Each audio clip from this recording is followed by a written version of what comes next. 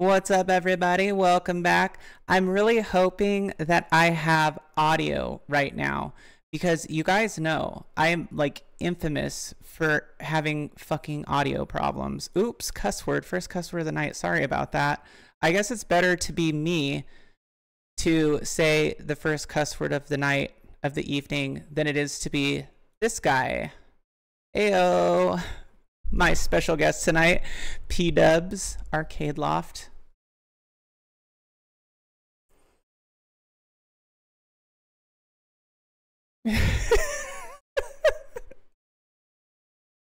Yeah.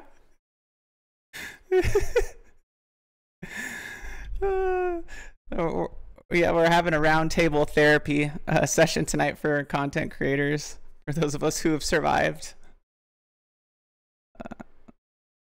Oh no, dude. Wait. Oh, this is No. this is why. There we go. There we go. Okay, I'm back. Yeah, you can hear me now, guys. Mic It check, mic check. it had to be one thing. It had to be one audio thing. All right, let's see if they hold on because there's a delay in the chat. All right, Yeah. Jason says bam. Okay, audio's back. All right, so the way I started it was, guys, my name is Patrick, and I'm a survivor of home arcade community. So that's how we need to start all these shows from now on. You know. Yep.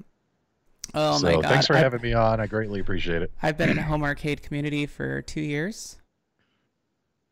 I've been in there twice as long. What you It's know? been What 4 years. once you're affiliated with the home arcade community, you can never shake it off. Like you'll always be affiliated with it. You know what I mean?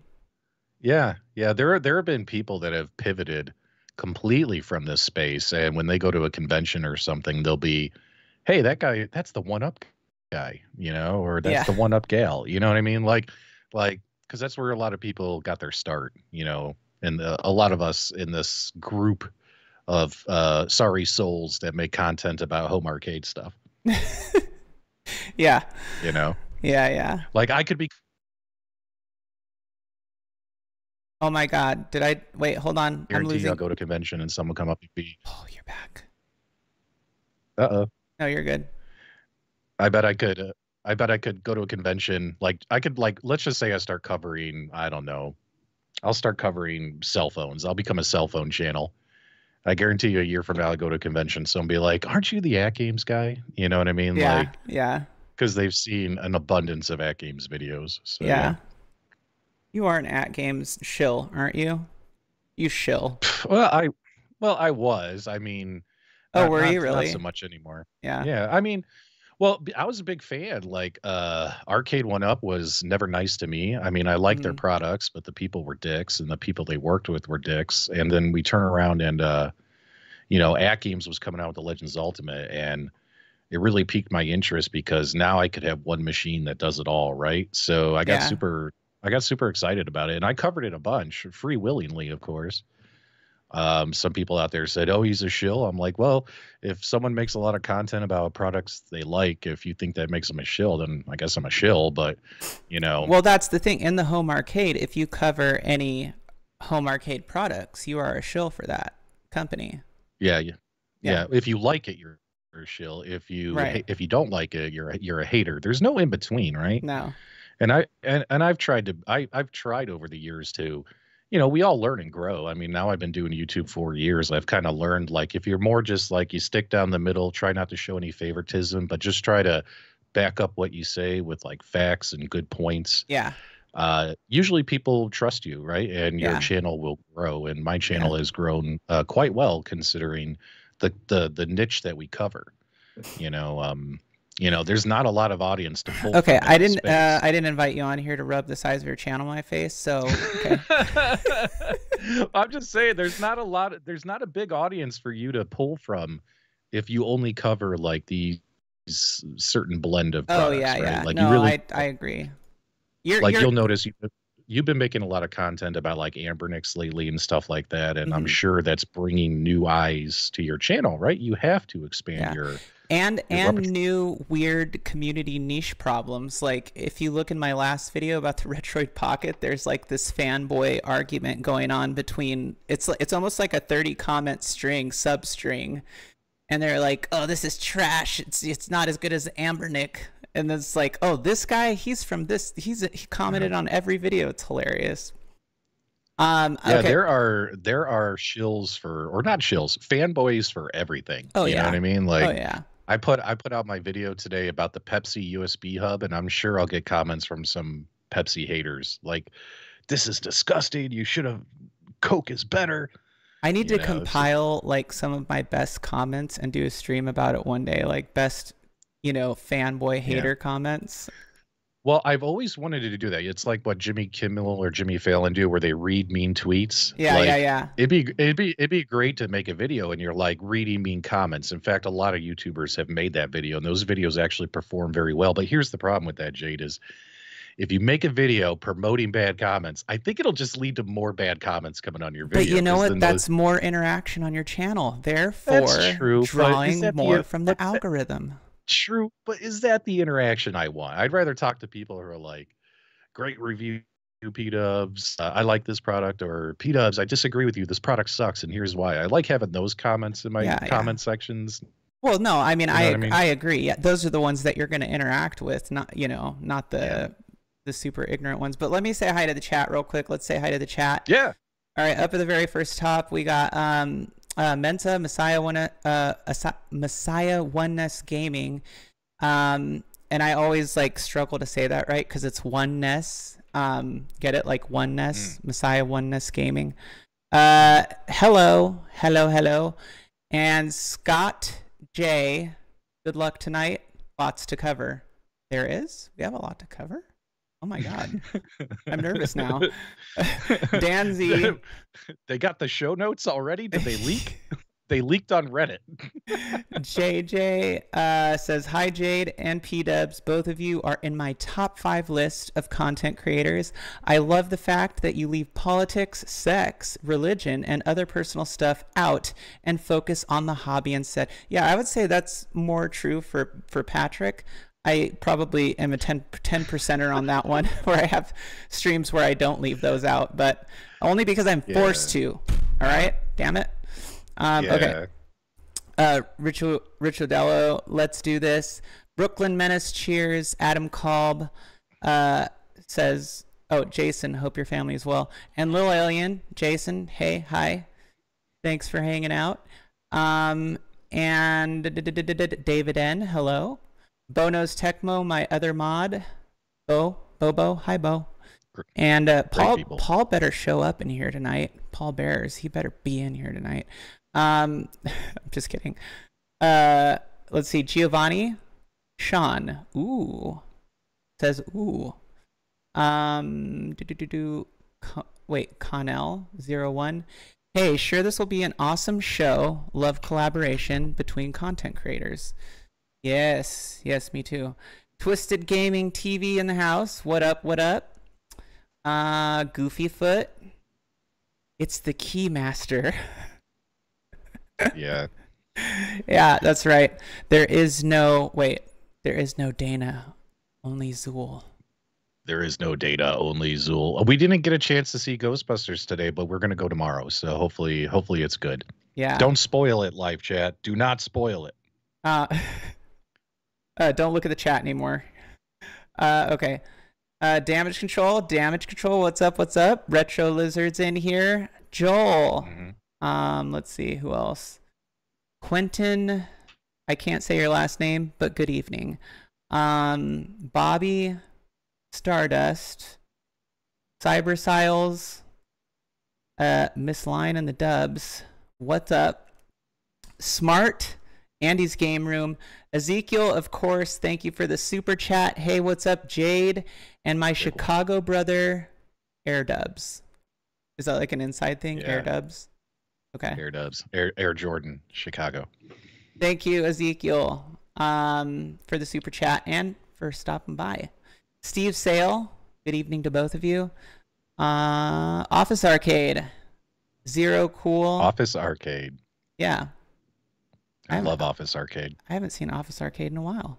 But he always pops in and it's like a nice surprise. Kappa Jones and Retro Lab Rat. So what's up, everybody? Thank you for hanging out. And now that we've done that, I feel like it's time to get serious, Patrick. Yep. Oh, so on tonight's episode, we're going to crap all over the community. No, I'm just kidding. We we we we actually have some pretty cool stuff that we were talking about earlier on the phone, and we're like, wait a minute, we gotta save this for the show because these are great topics. So hopefully you guys will enjoy some of the modding topics we want to talk about later. Yeah, yeah, for sure, for sure. On the note of the whole Ambernick thing, before we go into Sure. like some of the legacy stuff, I want to ask you, have you gotten any of these, like any of these things? Yeah, I have a couple of Ambernicks. Mm-hmm. Not many. I only buy like one every other year. Like I didn't want to turn myself into, a handheld channel. And Yeah, also they come out with they come out with these things so frequently yeah, that I can't about keep every up like with them. And 6 months or so, 3 to 6 months yeah, maybe. right. I think it's more like 3 months. Like and I don't want to like keep spending like giving Ambernick like anywhere from $100 to $300 every couple of months. You know what I mean? Like Mm. they're not like an ex-wife. You know what I mean? Like, um, but whenever I do pick them up, I love them. I'll put They a want to video be out your whenever I ex-wife do pick though. 'em out. Like this is the RG35XX. This is a really nice one. I like this one. Yeah, This is the most recent one I just picked up, and I got it because it looks like a Game Boy. You know what I mean? And they're it great. plays really, really well. Yeah, The other one I had, the wood grain one, my son stole it. It's in his bedroom. I haven't seen it in like a year and a half. So, nice. you know, I'll never see it again. He plays his Game Boy games on it. I think I did a giveaway with my wood grain one. But I have the 35XX, and then I have, well, I really just have the Retroid Pocket because the Pocket 4 Hmm. Pro is so freaking powerful that you Hmm. can play like everything on it. And what I really wanted to be able to do was play like Saturn games. So you can definitely do that with the Pocket 4 Pro. But anyways, it's really cool. And they're supposed to be making a dock for the Pocket 4 Pro, so like almost like a Switch dock, so that you can just like plug it in and then you can play it on your TV with like a Bluetooth controller. So I thought that was cool too. Yeah, yeah, I love it when these handhelds come out with a dock. I think that's a fantastic way to go about it. So Yeah, yeah, that's great. definitely portability and consolization in the same what is it? Same, no, cup of tea. That's not the right word. I don't know, but you know what I mean. Yeah, I know what you mean. Yeah, or shut up, okay? Shh. You tell people to shut up a lot, Jade. There you go. I'm really telling myself to shut up though. I don't know if you noticed that. It's actually me. Okay. So, hold Paul's on. here. We can start the show. Paul Oh, arrived. Paul, finally. God. We were waiting for you, Paul. Okay. So, let's see. Where do we want to start? I want to start with your console legacy because I love asking people this when they come on my show. And I don't mean like money shot. But Wait, what kind of show is this? I'm sorry, I'm silly. Okay. But what was your favorite console when you were like between 8 to let's say 14? What was like your favorite console? Because that was kind of like the prime time. Okay, so I don't know if I'm gonna have my dates right here. Let's see here. So when I was 5, we got the NES, and that was technically my first console was the NES. My dad brought that home for me and my sisters, and hooked it up to a black and white 13-inch television, and we had a playroom in our house. Yeah. So this was the room where all the damn toys were. We're talking like all my Ninja Turtles, He-Man stuff, you know what I mean? Like all my action figures, all my sisters' toys, all their little Barbie dolls and stuff. We had this massive room in our house that was the what they called the playroom Mm-hmm. because my parents didn't want this stuff all over the place, right? Right. So my dad buys the NES, and of course he didn't want to hook it up to. We had like one of those Zenith TVs. They had like one of the brown, they looked like furniture. You Yeah. know what I'm Yeah. talking Yeah. about? So he didn't want to hook it up to the main TV because he didn't want us to disturb him watching TV. Right. So he bought a shit 13-inch black and white TV and hooked it up in that playroom, and that's where I played NES like crazy. Is playing, you really love Super Mario Brothers if you're playing it in black and white. You know Right. what I mean? Yeah. Yeah. It's great. And then but eventually we ended up hooking it up to a color TV. But I think probably so after the NES, I had Super Nintendo like everyone else, but then I switched over to Sega, became a massive Sega fan. Mm, So now I'm thinking between like 8 and 11. I was probably playing the Sega 32X when that came out. Loved Sega. I was on Team Sega all the way. Um, Later on, I had the PlayStation 1, so now we're thinking teenage years. yeah. Yeah, and PlayStation 1 I was obsessed with. I had hundreds of games. I played it like crazy. And Hundreds then of games? yeah, I had so many of those discs, you have no idea. I used to play that thing all the time. But then after that, I didn't really get into like the PS2, PS3, PS4. I switched to Xbox. Mm, And then I went from PS1 to like Xbox. And now I'm like Xbox, OG Xbox, then I had the 360 until I got the Red Ring of Death, and then eventually I got an Xbox One, Xbox One S, or whatever. Now we have the Series X. You know what I mean? But yeah. the PlayStation 5 I have now, and it's like my first PlayStation that's like kind of mine. After I became a parent, we got my son a PlayStation 3 and eventually a PlayStation 4, but those Mm, were always in his bedroom. I never saw him. I never got to touch him. And he always played those. You know what I mean? yeah.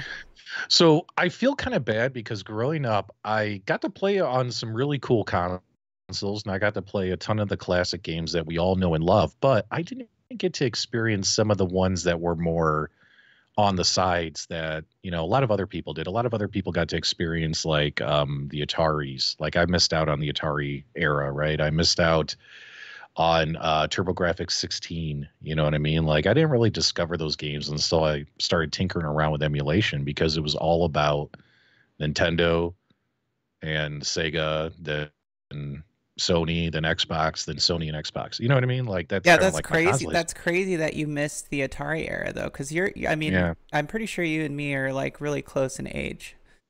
yeah, Um, yeah. I'm 42, so yeah. So, but so yeah, the Commodore. I see David put that in the live chat. Like a lot of that stuff, I yeah. never got to tinker with. We just had the NES growing up for a long time until we got the other stuff. Yeah, I was gonna say, let us know your major system, like, because I feel like that era from 8 to 14, 8 to 16 is like where Hmm. most of us experienced like the Yeah. the console that kind of solidified, our console Hmm. gaming experience, so to speak. But yeah, yeah, share it in the chat, and whatever we're talking about tonight, like feel free to just drop it in the chat and let us know. But Yeah. yeah, I was definitely a Sega kid too. I had an NES and a Game Boy. I was like hugely into Game Boy when I was in elementary school, and I think I've told this story like Hmm. a million times on my streams. But long story short, I would take my Game Boy to school when I first got it in I think '89, and then in '90 I would take it to school, right after Christmas break, and play other Hmm. kids linked up on Tetris, and it was so fun. And everybody would Yeah. sit at the lunch tables and kind of like circle around, and we'd be playing Yeah. Tetris. That's the joy of having friends growing up where friends own a ton of video games and you don't, but you're over there enough, it kind of feels like it's yours, right? So like we used to always play at my buddy Tom's house. He had the 3DO and we would play Wing Commander, was that Wrath of the Tiger, the one that had like Mark Hamill and all those guys, the guy who played Sala in Indiana Jones. It was like a movie space game. Right. The original Need for Speed was on 3DO. We used to play that Yeah. like crazy. Oh my God. On the 3DO, we used to play. We would just want to fly and do jumps and crash the cars. Like Yeah. we were just having a blast. And then he also had the Atari Jaguar, and the Alien vs Predator game on the Jaguar is an incredible game. And we Great played the game. holy hell out of it. So, I mean, luckily my friends had some of the consoles that I never had, and I got to play some of the games. But, dude, there's so many great consoles I feel like I missed out on. Like when I buy these mini consoles, Mm. you know how they've all come back in a mini form? Yeah. And like, I got the TurboGrafx 16, what is that? TurboGrafx 16 mini, and I love it. I think it's an incredible mini console. The Yeah. games are so fun. It's crazy. So TurboGrafx was actually one of the ones that as a kid I remember seeing it at God, Sam's Club used to be called Pace where I live, like PACE. Um and anyways, so when it was still Pace, they had like one of those big giant TVs, if you go and went into stores like that when you were younger. And but it was like a tube TV but like a flat screen, I guess. Anyways, it was huge, but they had a TurboGrafx hooked up to one, and then the other one had an NES. And I just remember seeing, I think it was like Keith Courage or Bonks for the first time, and I was like, Oh, bonks. "Dear Bonks. God, what is this machine?" And I was like so blown away because it was during the 8-bit, era or whatever. So I'd never really seen graphics like that, and then, after that, I started seeing like Sega Genesis and all these other systems. But I can remember as a kid seeing, touching, or playing every single generation of console that came out, whether it was only at an electronics store or whatever. I actually ended up Yeah. owning a TurboGrafx 16 a couple years later when they were like clearancing them out. Yeah. But yeah, I'm kind of lucky in that respect, just that I got to actually like put my hands on everything, like the Sega Mark III or what is it, Master System, and all those other like kind of obscure ones that people Yeah. glaze over or whatever. Yeah. What do we have? What do we have going on in the chat here? Let's see. Mensa's here. He woke up late. Hi, thank you for coming. Let's see. Yeah. Oh wow, the chat is like just really going tonight. Sega, lots of Sega fans in here. Some Sega NES was great. fans. Yeah. I was obsessed with my Sega and one game in particular, Eternal Champions. I am such a fan of Eternal Champions. Really? And I Did you love Eternal have you played the Champions. Sega CD version? No, no, just the OG one. I remember that when I started my YouTube channel, we did an episode of the Loft Report where it was a Sega episode. We were talking about the best of Sega, me and Detroit love. And it's amazing how YouTube videos travel. I'm a nobody. I had like what, 400 subs. Mm-hmm. And I had the guy who created Eternal Champions reach out to me. He's like, "Hey, I saw your podcast show where you guys were talking about Eternal Champions. I'm the one who created it. Uh, I'm going to send you." He sent me the PDF files of original artwork. Oh wow. Like the whole the game he created in writing. Like Mm-hmm. it's literally it's like this thick. It's like 80 pages. It's got artwork for the backgrounds for the characters, like all the different variants they went through before they came to like the final versions, the whole history of the game and all that. And then I asked the guy, I was like, "This is awesome. Hey, thanks for sending this to me." And I still have it saved on my PC. Mm-hmm. And I said, "Do you want to come on the show and talk about it?" And he said no. He goes, I don't do any interviews. But whenever I see anybody talking about my game, I'll send them this stuff if they want to have it. Yeah, that's But really man, cool. I wish I could have got him on, but he's like one of those people that just doesn't want to be on social media, the guy who created Eternal I Champions. don't blame him. Yeah, but the concept art and everything it's incredible. I'll forward it to you and you could take a look at it. It's fantastic. Yeah, that's awesome. Cool. Cool, Yeah. cool. Yeah, well, I think you should do that. I think you should play the Sega CD version on like a live stream sometime and I check it should. out because I bet I like the differences are kind of subtle, but I mean it's cool. It would be like playing, Mortal Kombat on Sega CD versus the Mhm. the original Sega Genesis version. So, On the cartridge. Yeah. right, right. Yeah. But anyways, yeah, that was one of the really cool things that I never got. I played, but I never got as a kid was the Sega CD add-on. I didn't even get like a 32X. I only ever had the Genesis. I had the Sega CD add-on. I had the whole Tower of Power, and there's one Sega CD game that I absolutely love that everybody hates, and that's the Bram Stoker's Dracula game. Oh Like yeah. based on the movie, the good Uh-huh. movie, the one that Right. Keanu Gary Reeves Gary and Oldman, Keanu Reeves, yeah. very young Winona Ryder. So good. Such a good effing movie. That movie still holds up today. I can still watch It that. does. It does. But I love the movie growing up, and I love the Sega CD game. And that game, a lot of people say it's like one of the worst Sega CD games, but I freaking loved it. You know what I mean? Hmm. I play it through all the time. So yeah. Yeah, I just liked it because I think I like the movie so much. Oh yeah. I Like think the me too. cinematography alone in that movie is just incredible. I mean, like you said, Yeah. it holds up really well even today to today's standards. Yep. Yep.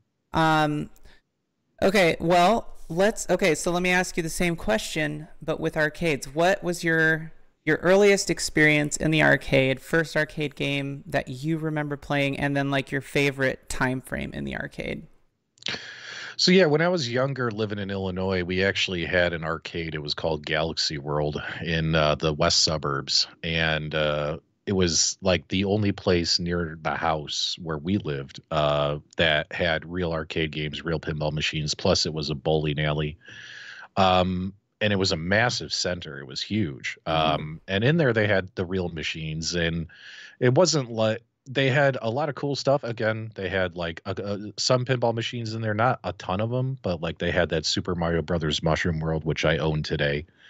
That was probably the first real pinball game that I ever played, and that game means a lot to me, which is why when I got older and got money, I was like, I'm going to track that down, and I did, and I have it, and it's still downstairs. I'll never get rid of it. Yeah, that's cool. Um, I like everyone else, I was, trying out the Pac-Mans and the Galagas and stuff. But I fell in love with the Cubert they had there. Like Cubert's my jam. Am I the world's greatest Cubert player? No, but I love the character. I love the concept. I love the game. I love the artwork. I love the fact that this little orange guy curses whenever something bad happens. It's hilarious. And now I own a real Cubert. You know what I mean? So eventually, they converted that Galaxy World. It turned into you've heard of Brunswick Bowling. Oh yeah, yeah. So Brunswick went around and they expanded and they would buy up existing bowling alleys, right? And they Hmm. would convert them into a Brunswick. So Galaxy World went away.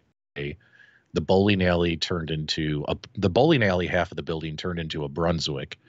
But then the arcade half, like all of a sudden you started noticing like they had like the Street Fighters there, they had the Mortal Kombat's there. You notice those started disappearing. Hmm. And because now the arcade portion was run by Brunswick, and instead of it being those kind of games, they were being replaced with like Redemption and claw machines. Like, the stuff that makes more money. You know what I Right, mean? right.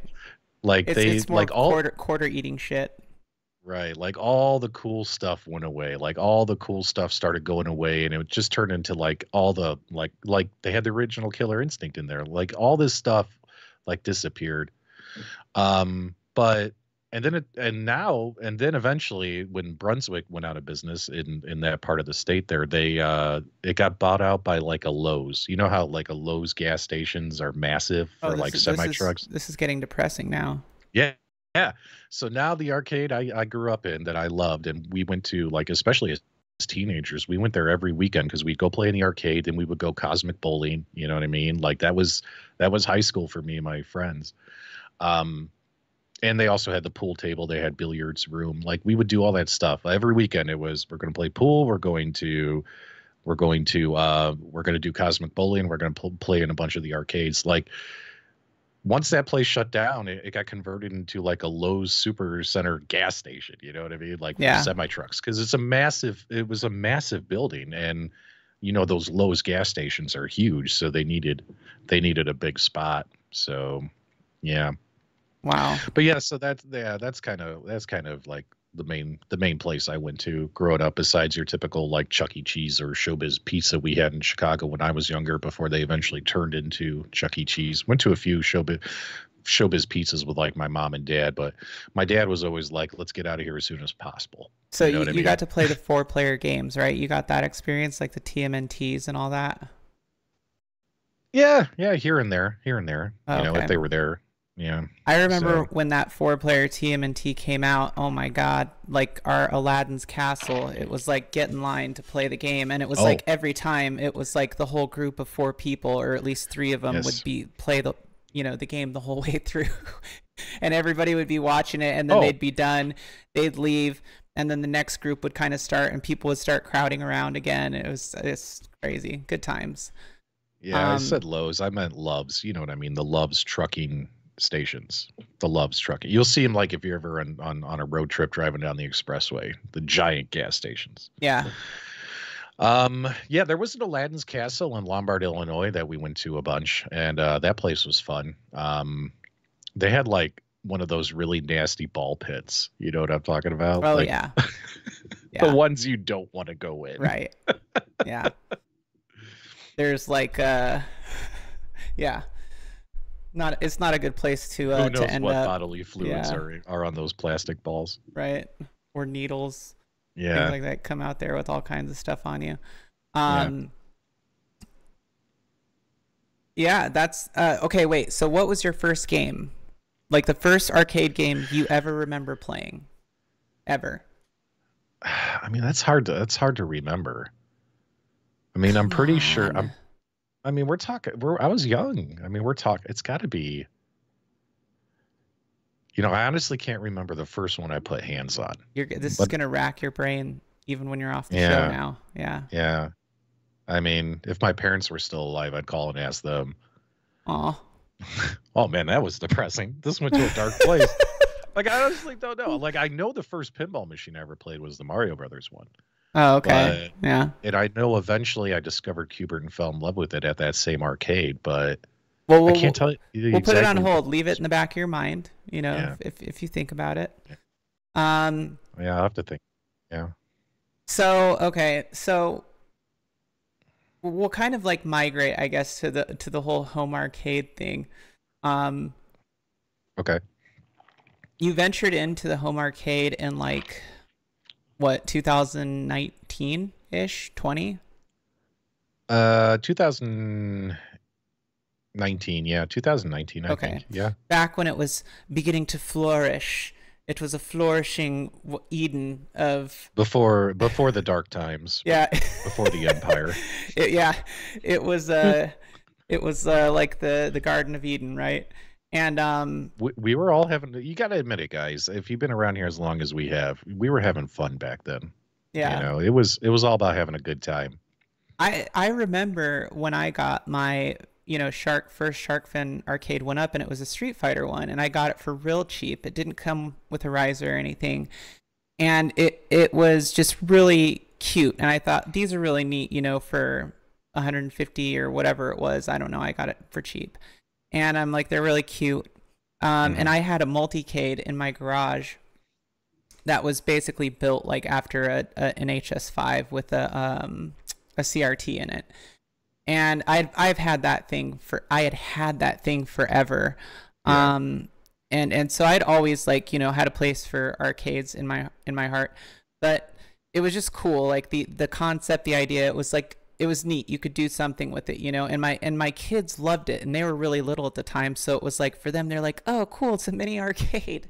But I remember going on YouTube, looking to see what people were doing with these things, and seeing some of the community in like some of those videos, but not at all being anywhere near being on YouTube yet.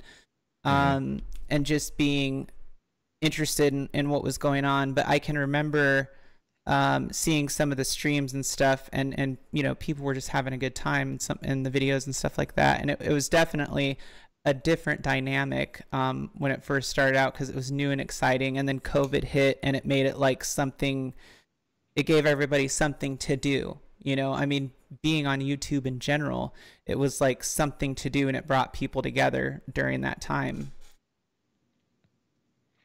Yeah, yeah, I agree. Like, I had moved from Chicago to Arizona for my job. My company transferred me, got a great opportunity out here. So, what happens when you move, guys? You leave all your friends behind. I had a big social circle in Chicago because I'd lived there for 30 plus years. And all of a sudden, I move out here and we had no family out here, no friends. So, it's just me, the wife, and the kid hanging out together, right? And then eventually he's going to school, he's making friends. So now he's going to do stuff. But my wife and I, Melissa, we're just kind of like going to work and then hanging out with each other, right? Like we're not really making a lot of friends. So like, between that, we were becoming more homebodies, if you will, and then COVID started happening, right? And then you didn't want to leave the house. But I've told this story a bunch on my channel.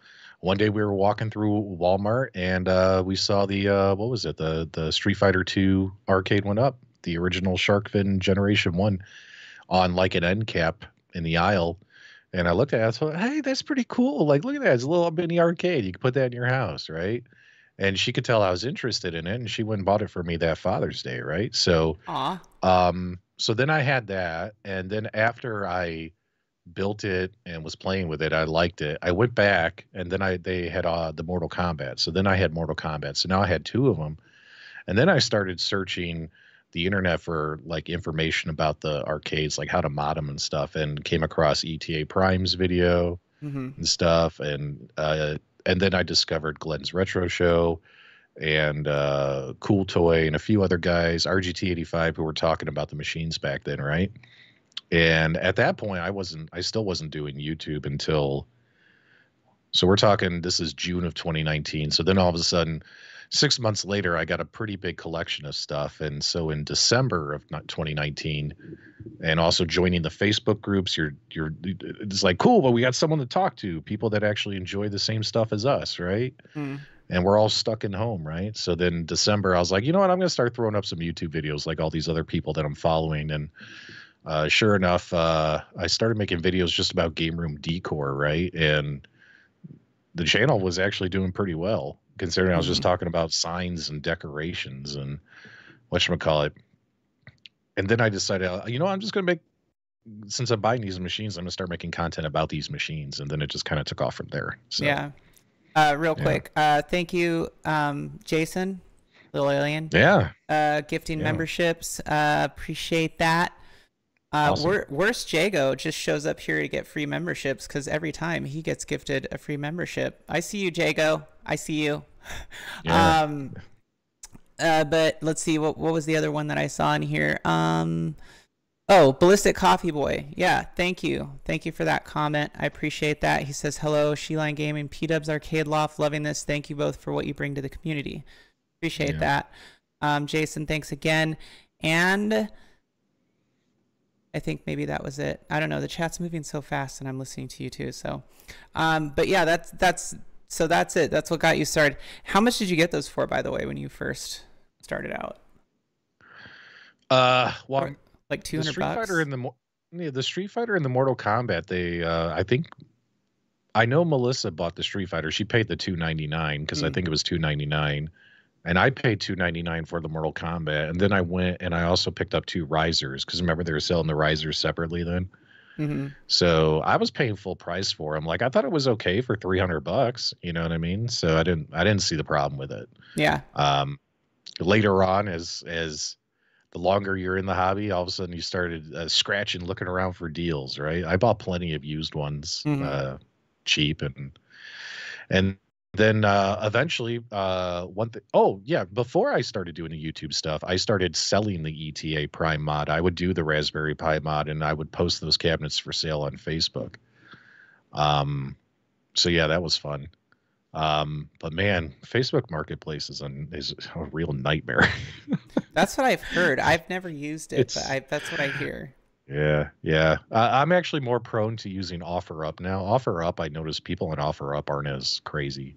Yeah. You know, you get a lot of weirdos message you on Facebook. Hey man, are you open to trades? I got like this bag of old rags that are covered in oil. You know what I mean? Yeah. Dude, it's funny because that happens sometimes on OfferUp for me, but it's very, very rare, very few and far in between. And I usually put like, don't bother me unless you're serious. Like I'm not, you know what I mean? Kevin Clausen with a super chat. It's Darkwing Dubs, 7 months till October. Appreciate the $2 super chat. Thank you for that. And Thumper Squid, I would be remiss if I didn't say hello to you. Because somehow you always manage to sneak by. Chris Harris, hi. But yeah. Wait, what were we talking about? We were talking about how much we spent on these arcades. Okay, at the good. beginning. I just wanted to make sure I didn't like totally lose track. Yeah. Yeah. So I was gonna say got one of the first ones that I got was the Asteroids. Well, it was Street Fighter and then the Asteroids one, because I got the Asteroids one for $100 from Walmart with Battlefront on Xbox, and it was like a package deal thing, and I was like, I can't pass that up. It was Battlefront Hmm. 2, and so I went ahead and bought that, and ended up modding that because it was so cheap. But when I started looking at the cost of a cabinet and then the cost of the mods, which the total ended up roughly around like $500, right? If you like started adding like a lit marquee and buttons and all this other stuff, I mean, you end up paying total for one cabinet around $500, maybe even $600, depending on what you do to it. And that's when they started slowly kind of changing. I think Marvel versus Capcom was the next one that came out that I was like, oh cool, like this is an improvement. And then Tron was like a big deal for me because that's when they really started Hmm. actually trying to mimic the form factor of the arcades, and it was a taller one and stuff like that. But um I think I got like a little bit, I just got really curious. Like I wanted to see, where they were going with it, and I was getting more, and it was fun to have like your own little arcade at home. Yeah. Um and it still is. Oh yeah. When I Oh have yeah. guests over, they love playing in the game room. So that's always fun. But anyways, yeah, and then but you have to offload the old ones, and so it was like kind of like a juggling game. And but now, yeah, where their prices are at now, it's very interesting because you can see that the market's changing, which I guess kind of brings us into, I'm curious about what your thoughts are about the current state of home arcade, and not necessarily just our community, but like what is going on with these companies, and Sure. where do you think that this is potentially leading? Um, I think that you've already seen it happening over the last year and a half. I think they use COVID as an excuse, and when it comes to increase in labor and costs and parts during COVID, and that caused some massive price jumps. Mm-hmm. Um, and then some people are like, oh, well, now we got to spend all this money to build these things, so that cost passes on to us as the customers. Like that excuse only lasted for so long. I mean, prices on materials and wood came back down pretty quickly and stuff, and yet the prices on these products kept going up, right? They kept going up. It just seems to me that a lot of people who got into this hobby looking to spend anywhere between 75 to $300 the most on this hobby. I think a lot of those people just simply are getting phased out because of the cost of these machines nowadays, right? Mm-hmm. Nowadays, it's becoming more of a premium buyer's market. You know what I mean? Like people who have more disposable income, who don't really care. Like they'll be like, you know what, today I'm going to spend $600 and buy Time Crisis. You know what I mean? Like it seems like the customer is changing, right? Versus it used to be anyone can buy these, and now it's tougher for anyone to buy these because of the higher prices, right? Mm-hmm. Yeah. Some of that too is driven by the fact that for years we've asked for these products to be built better, run better, more premium features on them. So some of our feedback has also helped it turn into this, but it's definitely not a a product that used to be for everybody. I Right. mean, I can't tell you that everybody can buy these products because not everybody can just go today and go spend 5, 6, $700 on a home arcade machine. Mm-hmm. Versus back in the day, you could be picking these up for 100, $150. You know what I mean? Like, it's it. So I think that the customer has changed, but when it comes to the companies too, I think Arcade One Up just built way too many arcade cabinets, and they made some bad decisions on some games that they released, and they had several games that didn't perform the way they were hoping they would, and that led to all the changes we saw in the company. What are they going to be moving forward? I think they're just going to be a company that waits for a retailer or a publisher to reach out to them and say, hey, it'd be really cool if you made like an X-Men 97 cab. We got a TV show coming out, right? And they fund the project and they help build it. Like, I actually think like Michael B's telling the truth when he tells that story to me.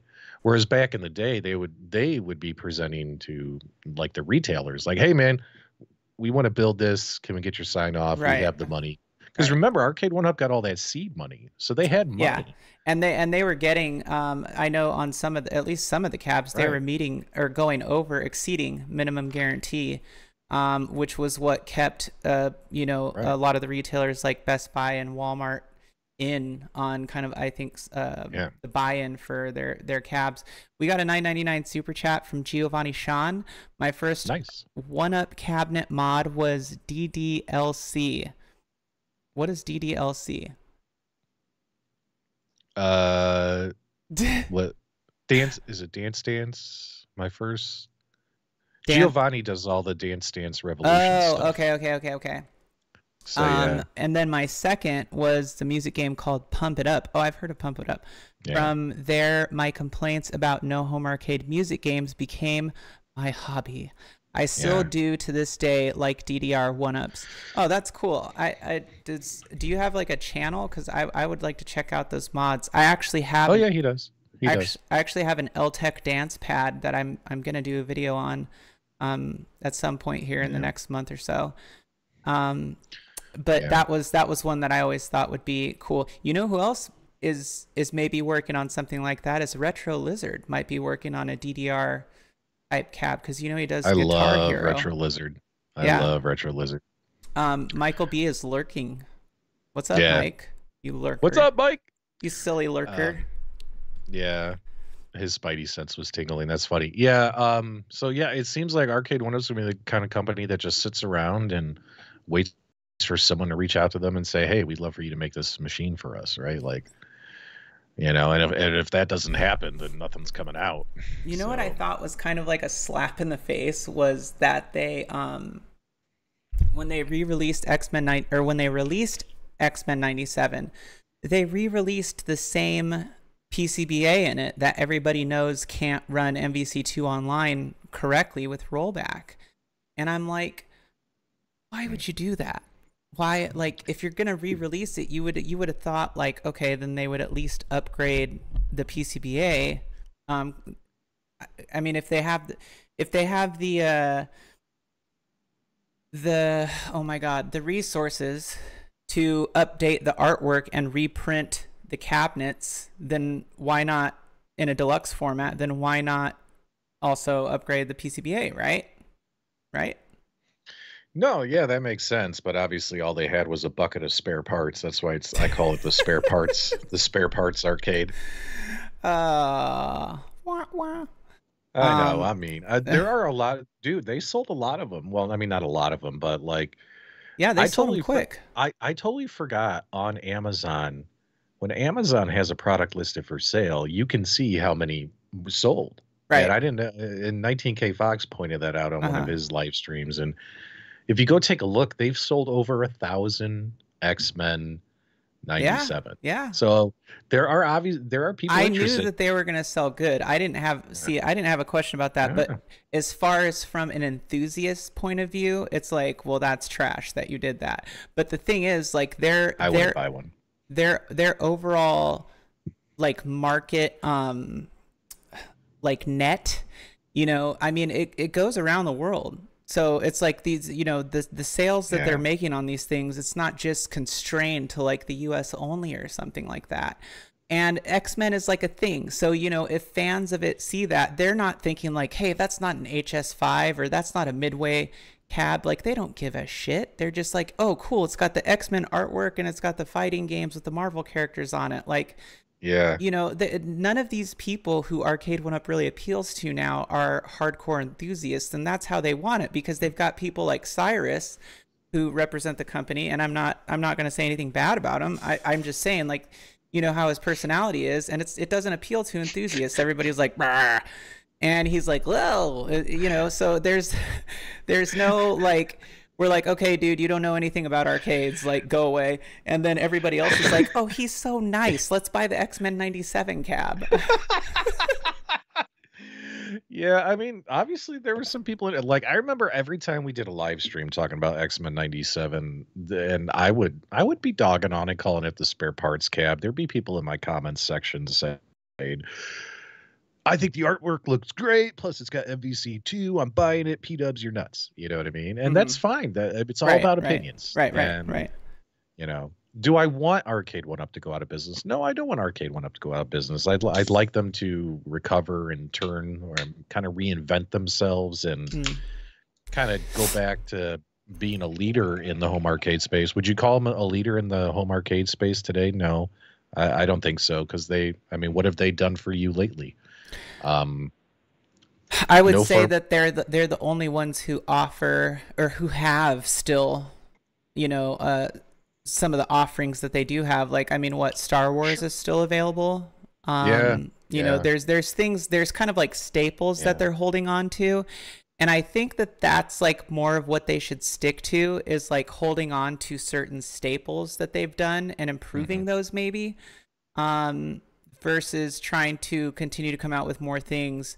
Because I mean, if in my opinion, the company as a whole is not in a place where they were before, where they had more experience from the gaming industry and from Hmm. those time periods. You know, now they're in more of a place of like, well, let's market this to everybody. Let's make it appeal to everybody. And I think that that is one way, that they can do that, and still it still kind of has the appeal to enthusiasts, because you know people who are hardcore will see things like Star Wars and be like, that's cool, because you're not going to find a Star Wars very easily and not for cheap, that's for sure, like a coin ops. Yeah, yeah. No, I concur. I concur. Let Yeah. me see. Chat, am I missing anything? Are you kind of seeing it over Yeah. here? Any key points that I'm? Well, I see what Bobby's saying. He's like, "What? They're still the leader." I mean, you could call them the leader, Mm-hmm. but what have they done for you lately? No firmware updates, no feature updates, except for some updates they have to deal with the app, which Mm-hmm. I guess that's better than nothing. But Yeah. a big push for their Infinity game boards has been happening. And despite what a lot of people in this community think about those Infinity game tables, those products have actually been very successful for Yeah, arcade. that's like their best selling thing, isn't it? And more arrive. Like these board game people love them. So the board game community apparently enjoy them. I mean, Mm-hmm. casuals. I just don't know how they could still sell that thing for $900. It's like two. It's almost 3 years old, and Yeah, that's It crazy. the technology is so outdated. Like, how is it still got a retail of like $900 for the 32 inch? But then again, they have the smaller one now, which is still is overpriced in my opinion. But I agree. I yeah, agree. I mean, we're coming out with X-Men 97. We're gonna get a Golden Tee Deluxe, but I mean, until we see movement, like there's it's like all you hear is the sadness. All you see are tumbleweeds and crickets, right? Like a lot of us miss, like we said a while ago, 2020 Mm-hmm. when everything was popping. Like we were having a good time. We were having a good time. And they were listening, um at least, you know, John was kind of like the eyes and ears of the community, and so a lot of that was getting translated back. People Yeah. saw the potential of, when people were live streaming Arcade One Up stuff, well, oh, let's go talk about it, because you know they might end up making this cab. And that's how it was for a while. People were talking about things and saying they wanted things, and then that was translating, you know, to the company. But I mean, the harsh reality of it is that it's never, it probably, like 99% never going to be like that again. Like now it's going to be the way it is now, and whatever Yeah. is left of that is going to translate into something else, because they're going to eventually have to change their business model as far as the way that they release, you know, these games and stuff like that. I mean, that's my opinion. Yeah. No, I'd like them to try and reinvent themselves a little bit Mhm. and and try and make a comeback. Like you don't want to see any company go out of business, right? Like we already saw iArcade go out of business, and it'd be a shame for Arcade One Up to go out of business too, right? Because then we'd only have at games, and at games only makes multicades. They're not going to make Rev, what's you up? know What's up, Rev? They're not going to make what do you call it? They're not going to make like these recreations like Arcade One Up, right? Like Right, right. like they're going to put pretty artwork on their pinball machine. They're going to put give you some artwork options on their It's new generic though. 4K. It's Yeah, their generic. new like the new 4K arcade machine, but Hmm. they're not building a, pro style Killer Instinct. It's a Killer Instinct multicade, you know what I An mean? And overpriced pro style killer instinct. it's going to be, and that's another thing we were talking about too. Like, where's this market going? Look at Games. Like, at Games, I think at Games, it would be smart for at Games to do what they did with their Legends arcade family of products. Not only did they have the $600 arcade machine, but they had a $150 control panel. They had a $50 gamer puck. Yeah, They had a yeah, $250 gamer pro. Like, and it's all the same software, it's all the same games, just in different form factors. So if I was at Games, I'm hoping that we'll see them do that with the 4K as well. You'll see a 4K Legends Core Hockey Puck to plug into your TV. You'll see a 4K Legends Gamer Pro, Legends Gamer Mini. That way, people who want to only spend or can only spend 150, 250 bucks can get into the platform. And then, of course, but the arcade machine, it's going to be like $1,000 bucks. yeah, You know what I mean? And when that comes out, people are going to be like, I'm not spending yeah. $1,000. No, no. I mean, Um, and that's like, yeah, there needs to be something entry level. That was kind of yeah, their buckshot to Arcade One yeah, Up, was that they had something generic that was entry yeah, level, but they did it good. And yeah, Joel's over here saying the company that make right, multicades are the market now. And I hear he's working on something entry level too, right, Joel? yeah. I mean, I did streams at the beginning of the year. I said 2024 is the year of the multicade because you're going to see, Hmm. the whole people not wanting to spend $700 on a singular product, right? That and then I have to buy another product here to have another one next to it to play a different game, and it's $600. Like, when you could spend $1,000 and you can play both games, right? Yeah. So, plus and then some, right, on a multicade. So I don't know. Unless Arcade One Up reinvents the wheel and comes out with something interesting, you know, I think more and more people are going to be gravitating to that. Newbies will still be captured by the nostalgia and the aura of Arcade One Up, like when they see these things and come across them. Yeah. But I think a lot of us who've been around for a while are still going to be holding on to our wallets. I don't think we're going to be opening our wallets until we see something special. Because I have no interest in buying a Golden Tee Deluxe, and I have no interest in X-Men 97. But the one thing that we talked about that actually is interesting is the modding of Arcade One Ups Yes. earlier today on the phone. Hmm. Yeah, and I was just about to say, what the one good thing is that they do have, these newer models like the Yoga Flame, the Shinku Hadouken, the HS5, especially because of its form factor, which makes Yes. it particularly special, um, are really, really easy to mod. I mean, you literally just put the APK files on an SD card, stick it in the Hmm. SD slot, and then boom. I think all those are running on like a P71 chipset. And what's crazy is they only have like 1 gig of RAM on them, but I mean, those things will run up to Naomi games on them. Yeah. But though the modding of the HS5, that is probably their best cabinet for an enthusiast, because you're going to get the deluxe form factor without a riser. You get the molded coin door. It's very easy to light up, costs you about $8 off Amazon. And the marquee is easily replaceable. You don't have to do anything there. Good Hmm. screen. I mean, 17-inch, but good screen. Yep. And the control deck actually is like the original control Yeah. deck. And the side art you can just do yourself. The trim you can change the color very easily. So I mean, it's literally like what an HS5 was. It was a Hmm. generic form factor of an arcade cabinet that all the upgrade kit games were Yeah. going in during the 90s.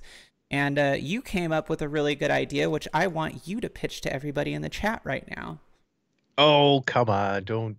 It was your idea. I started it, and then No. I stoked the fires, and then you turned it into Tom Hanks in Castaway. Look what I have made! I have made fire. I don't know. Can you pull up your mods that you did? Are you able to do that? Like, are you able to show some little background here for the viewers here, showing the Okay. So one thing I Let gotta me see. say is I might actually buy one of these arcade one up Street Fighter HS5 Dynamo cabs just for modding. And big shout out to Jade here as well as 19K Fox. I don't know if you guys have heard of 19K Fox. He's not that attractive to look at, but he makes a decent YouTube video and the mods that you guys have come up with. Using this as like your base. I remember when I was modding, when I was modding Street Fighter cabinets and selling them on Facebook, doing the ETA Prime mod. I'd buy one of those cabinets dirt cheap. I'd put a couple $100 in parts in it, and I'd sell it for like $600-700 back then. With a Raspberry Pi loaded with games, and everyone would buy it. So if you remember, the Shark Fin Street Fighter was the cabinet to mod. That was your base for modding, right? And Yeah.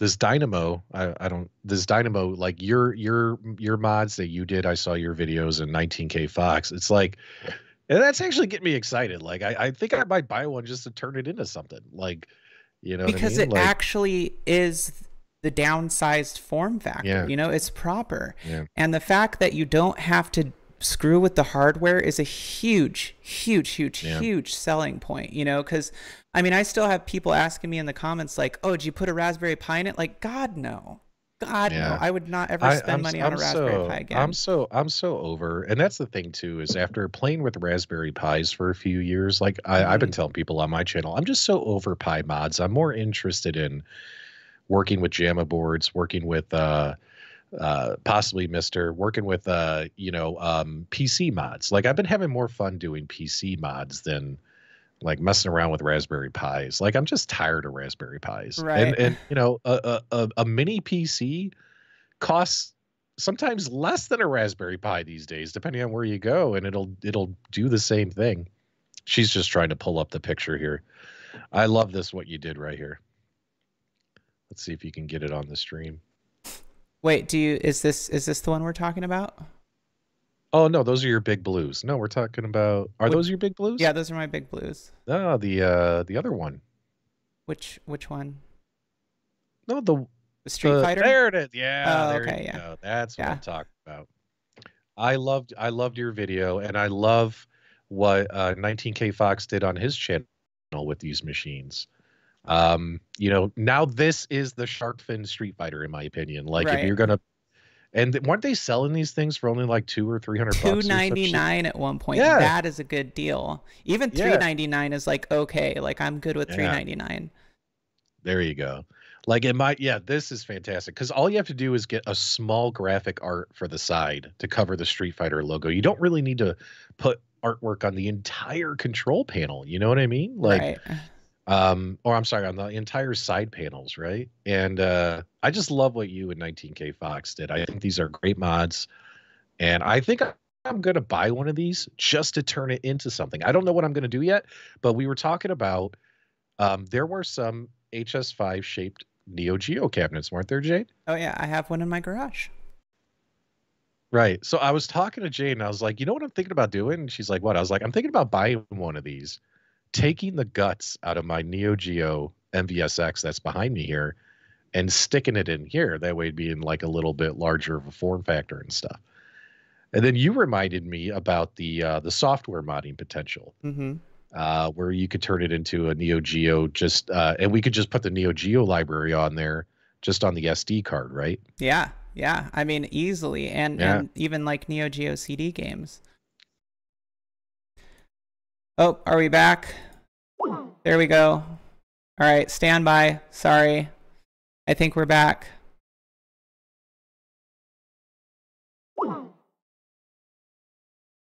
Maybe. There we go. Oh my God, dude. I'm sorry. No, it's okay. I don't know. I had like an internet overload or something. I don't know what the heck happened. It's okay. Let's just not share any more windows. But anyways, we were talking about the MVSX idea, and yeah, you can just take an SD card, pop it in there, and I'm really sorry about that, chat. Pop it in there, and then just slap the artwork on, and put a new marquee in it and you're done. Yeah, new marquee, new bezel, and boom, you're done. So maybe change the button colors as you see fit. Right. Right. Well, Mm, I think that would be like the one weird thing you mm. might, depending on how you want to do it, if you want to do it like I pure. can't see you on Skype. I see we're on stream together, right? Yeah, let me share my screen with you Yeah, because I got to do that again. I forgot. yeah, that way I can see There. what we got going You on here. good? All right, now I can see everything. Okay, good. We're Good stuff. back. We're back. Sorry, our idea was so good, we broke the internet. Yeah, That's what happened. exploded. So, yeah, that's pretty cool. Um, so yeah, I'm thinking picking one of those up just to mod it and turn it into something. So I'm almost done with the 1943 mod. I got some work done on that today. So hopefully my deadline is to have that done by Monday because I want to show it off on Multicade Mondays. So what I can say about this hobby is this is even though Arcade went up and some of these other companies either went out of business or just aren't giving you the products you want, and let's say you're bored with some of the products that you already have. Maybe they're collecting dust in your game room. Jade and I were talking about this. It's still fun to mod. Like it's still like, blow the dust off the thing and oh, I'm bored. I don't want to play this I don't want to play this Terminator 2 anymore. Well, it only had one game on it. I don't want to play it. Well, mod it. There's so many great mods. There's now a soft mod for it. You turn it into a different shooting cabinet. Do the Team Encoder soft mod or do the buy stuff gaming box mod. You know what I mean? Yeah. Like I got this Pac-Man cab that Pac-Man Cabaret that I'm never going to play again.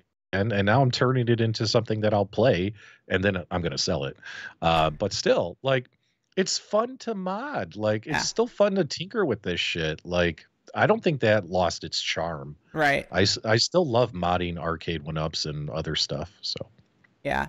And again, I think that if you're looking for anything that Arcade One Up is not releasing, it's already here with the HS5. Just get an HS5, snag one up yep, on sale, wait until they're on sale, snag yep, one or two up, and then go and just mod it because you're not paying for a Pi or a mini PC or anything like that. I mean, they're already yeah, capable of playing up to Naomi. So all you have to pay for is the LED strip to light up your coin door, hmm, some trim, which is maybe about $10, and then the cost of your marquee, however you want to do that. And if you want to do the control panel as well. But I have been working on yeah, different graphics packs where I'm finding artwork, upscaling the artwork, and or making custom marquees and stuff like that, and then creating one full package. So for example, I have like Street Fighter Alpha 2 right now. I have actually all the Street Fighter Alphas, and I'll pull this up right now so I can kind of show hmm, you guys what I'm talking about. Um, that I've created or restored artwork from. And I mean, all this stuff, you can use all this stuff on the thingamajig. Let me share my window here. hmm. Come on, you can do it. You can do it. Display capture. Is that it? Oh, maybe not. Oh, there we go. Oh my God. Okay, so put this right here. So these are all upscaled, for example, and then I have custom marquees. So like this is a Dynamo one. This could fit in a big blue or a regular Dynamo, and it has the black strips because it's for 02 alpha. But then I also have a custom one that I made for 02 alpha that has like the great background, Mm. and then I have all of the artwork for the panels, so your bezel artwork and all that stuff. But the point is, like, I'm creating all these packages and all this stuff is going to be available on my channel, Mm. so that people, why is this one still here? Is this actually, oh, there we go. That was awesome. There was I saw like 20 versions of us on the screen. That was Yeah, hilarious. it was infinite. Do you have the ability to share my screen? To share your screen, Yeah, like am I able to share a screen with you? And are you able to pull it up? if No, you I don't share think no so. if you share it on your Skype. end, if you share it on your end, you can do it. Yeah. Okay, let me try this. Let me know if you see. Yes, I see. What do you see? Do you see the Street Fighter Street 3? Fighter Third Strike, yeah. All right, That's so that's I that's got the it. Vulix. So I have the Chulix that's orange, if you Okay. remember. Yeah, So yeah. I just ordered, and it actually arrived this week. I got the Street Fighter 3 Third Strike, all this artwork here. I'm gonna put it on my Chulix. So when you mentioned Street Fighter 3, you know, Street Yeah. Fighter, it got me remembering this. So this guy put it on blue. I don't think it looks as good on the blue one, but I think on my orange Chulix, I think all this, because I got this whole set here, this whole kit. Yeah. I think all this will look pretty cool on my orange Chulix. So, and I'm not even a big Street Fighter fan, but I think it'll look cool on there. So that's why so I'm gonna put it on there anyway. I think it'll look pretty cool. What do you think? That's pretty Yeah, fun, that right? yeah, no, yeah, that's awesome. That's one of the things I Yeah. love about the Vulix is that they're super versatile and very easy to like change out the artwork and stuff. But I love those little marquee toppers too. Oh yeah. And that's kind of another thing, just like referring back to the arcade one-ups that I thought was a cool idea because those marquee toppers, if you had like a generic marquee in your arcade machine and then you have a marquee topper, it's like, and you have a lot of games you can play on there, you can just switch in and out marquee topper signs, right? And Hmm. then it kind of gives you that official feel while you're playing that game. Hmm. But you know, some people would. I'm more analog. Some people are probably like, "Why don't you just get a freaking LED marquee, you dumb bitch?" But I, I like stuff like that. Yeah. Um, but yeah, that's cool. I mean, Third Strike on there Yeah, I think it'll look pretty cool. is a So very iconic and classic look. So that's awesome. yeah. Yeah, I'm thinking about doing that on mine. So that'll be kind of cool. So I can't see the screen again. Damn it. Noise. I think we've broken everything. I've done it. It's all my fault. Yeah. There is that. Did that fix it? Uh, all right. Yep. Okay. Cool. Yeah, we're good now. All right. Oh, chat, thank you for bearing with us. Dude, Yeah. wait, what? Why are people going to bed? It is only 9 o'clock I here on the West know. What Coast. is We got going all night, on? baby. We got all night. Seriously, don't It's a leave. Saturday night. How dare Saturday you night, guys? East Coasters. It's a Saturday night. Stay Seriously, up come late. on. You guys You are ain't got supposed to be shit to do tomorrow. Yeah, you're You supposed to ain't be got shit to do. getting wasted. Getting wasty pants. Every time I hear that, I think about that movie Grown Ups and that adorable little girl who goes, "I want to get chocolate wasted," when she's talking about the ice cream. Yeah, that is so cute. They're like, "Mommy, what does get wasted?" "Oh, it means you eat ice cream." She's like, "I want to get chocolate wasted." So cute. Shotgun Sean. It's after midnight and I'm wasted. Yeah. Good. Well, somebody's doing it right. There you go. There you go. We got kids that get up at 7 a.m. sharp. Yeah. Dude, tell me about it. I was up until 4 a.m. writing a paper last night, and then I had to go to a soccer game in the rain and the wind this morning. Jeez. I was like, what is this, the 1950s? Yeah. Wait, who is that? Who's what? Brett Burner, 89. I work nights and I'm on the East Coast. Let's do this. That's what I'm talking about. Man up and stay on the stream. Stop telling me goodnight in the live chat. Holy cow. Let's do this. Oh, hey, Dukin's playing Sea of Stars. I played through Sea of Stars. I loved that game. That was probably one of my favorite games of last year, Sea of Stars. I haven't played it. It's good. Was it It's good. It's an RPG? If you like Super Nintendo RPGs, Yeah. like you'll love Sea of Stars. Okay. And also there's another one called Chained Echoes. You'll like that one too. I still have like you know what? Don't even get me started on my backlog. I actually have thought about doing a live stream called Backlog Gaming, like She-Line's Backlog Gaming or something like that, because I have such a huge backlog and I'm like, when I'm not making content, I should start streaming gameplay more so that I can catch up on my backlog, because I have Yeah, so that's a great many idea. backlog backlogged games, and I'm like, I'll just be Yeah. constant. I'll be linear. I'll play one game at a time, and I'll just play through. But it's kind of difficult for me to be consistent with that for some reason. I don't know if you watched any of my Super Mario World streams. I got so close to the Well, end, and I haven't finished yet. yeah. I mean, typically I don't really stream live playing games too much because, let's be honest, like I when I look at the numbers, people prefer to see me presenting information and talking about games and products versus actually playing them. You know what I mean? Like my numbers on gameplay live streams aren't that great. Like the average viewer will watch for 5 minutes. That's because you need to But show everybody your tits. We need to see more cleavage. right. But so like I'll play a game for an hour and YouTube will show you the analytics and you're like, wow, I only got like 400 views and the average viewer only watched for 5 minutes. But if I do a podcast show and I'm presenting information to an audience, I'll do an hour long show and the average viewer watches for 30 minutes. You know what I mean? And those shows do so much better. So, it's kind of like I do them from time to time, but it's a performance thing. I don't think I'm very entertaining when I play video games. So like I don't think people find it entertaining. Like some people just have that magic. You got guys like Dr. Disrespect, Tim the Tap Man. They will have 300,000 people watching them play a game, right? Yeah. They got that. They know how to make that work and make it interesting and exciting. Like me, I'm just sitting there like screaming or getting mad. Like, why do I keep dying? God damn it! Yeah, You know but what I mean? Like, that's entertaining.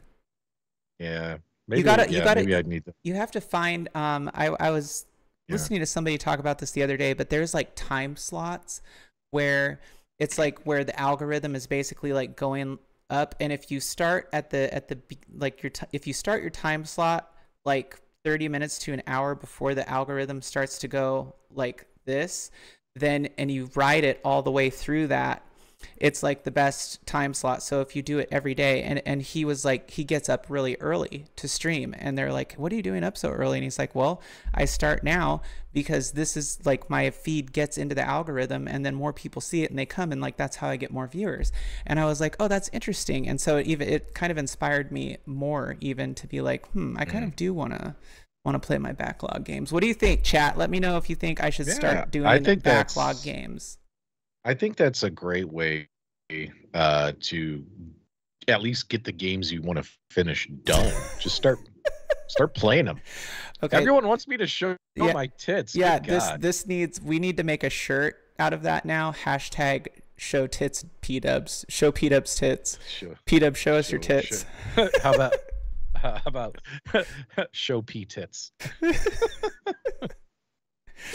So yeah, I mean, you know, it's funny too because when I hear like idiots on YouTube be like, he never plays video games. Anyone who is friends with me on any social media, like they see me playing games all the time on Steam. They see me playing games all the time on PlayStation. If you're friends with me on Xbox, they see me log in. You know what I mean? Like I'm always playing. I play more video games than people who say they play video games a lot. I just don't live stream it, and the reason why is nobody watches it. You know what I mean? Like I'd love to do it more. I got to find a way to make it interesting where people would actually want to watch it. You know what I mean? That's the problem. You know? I think it maybe, but it's like also consistency because like you have that older lady Yeah. who she's like a grandma-ish age and she plays COD. I mean, you've seen her, right? And she's like Oh, she's beast mode in COD, and she just sits there. I mean, in front of the camera, and she's just like yeah. talking and playing the game, and that's it. But it's entertaining to watch her because she's good at it or whatever. But I mean, I don't know. Like backlog games, I feel like it's a consistency thing too. So getting Yeah. some people are saying, yeah, do it. Yeah. P-nips, Do some it. good names for shirts. P-nips. P-nips. Bunch of nerds. But yeah, So I don't know. I think I'm gonna do something. It's just a matter of making it happen actually. yeah, there you go. So what's your thing on pinball right now? Like where are you at with that? Because that's kind of what you're working with a lot these days.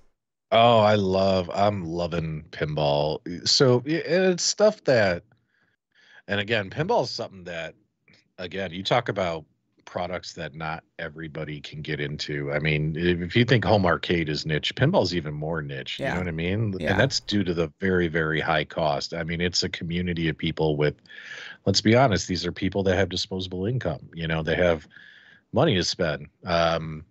But then again, what's nice about pinball too is you technically don't need to buy a machine. You just need to go to your arcade.